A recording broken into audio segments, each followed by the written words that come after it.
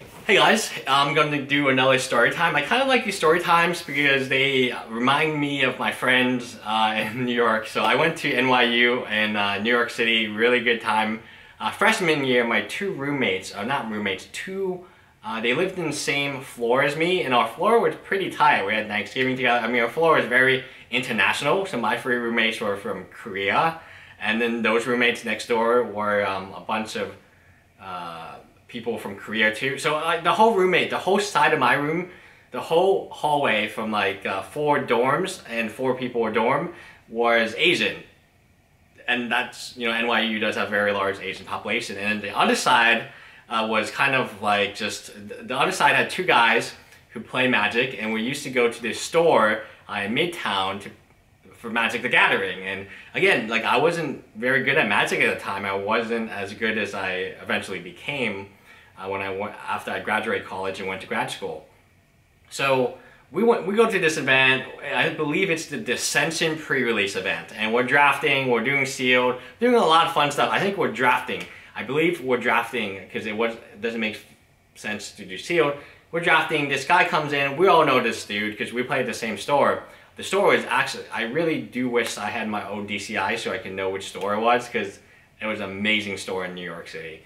And we're drafting, and the guy is just like, he's very arrogant. He's like, you know, he's older. So at that time, you know, I was a freshman in college, so like 19, I guess. He's probably 25 or 26, and he thinks he's the best Magic player ever. We go 2-0, I go 2-0, he goes 2-0, and we'll go and play for the pool. And at all this time, he's telling me that I should quit, we should split. But the way he wants to split it is because he's the better player. He wants to have more boosters and then give me less. But I know that his deck isn't very good because I drafted next to him and I kept handing him like really bad cards, and I had bombs. And I drafted, I knew my deck was better because I played a lot of Dissension. I'm pretty sure it was Dissension drafts. So then we're playing, and he essentially rage quits. So he takes my deck, not his deck, and he throws it across the room, like Jeremy Dzani style, right? And I'm like, dude, what is going on? Because I actually pulled a Hollowed Fountain. I believe it was Hollowed Fountain. I believe that's from Dissension. It was a Shockland that was quite valuable at the time. And I'm like, dude, you know, what are you doing? It's not like cool. And in tournament, people came in and they were like, oh, this is bad. This is just how he behaves. So, okay, whatever. Like, my cards weren't damaged. I picked them up and I won my packs, took my packs, and then went with my friends and then went back to the dorm. Next pre-release, we went again. So this time was a pre-release, and we went to the pre-release. And I went with my friend, one of my other friends, in the dorm, but in a different floor. And we went to the pre-release. Same guy showed up, and he rage quit against another player. So it wasn't against me, but it was against another player. He took that other player's deck and chucked it across the room again. And I was like, whoa, like, whoa.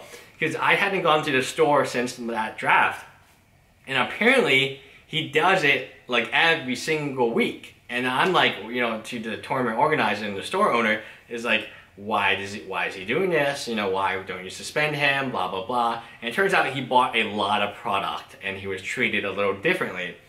So fast forward a whole year later when I'm in my sophomore year, and then I obviously was in a different dorm, not a freshman dorm.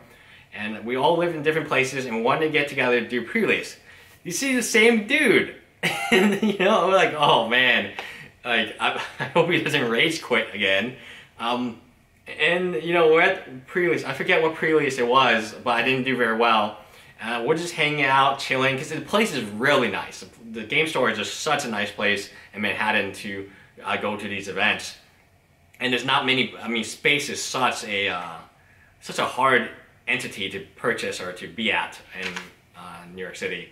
So he rage quits again, but this time the other dude takes his deck and throws it across the room.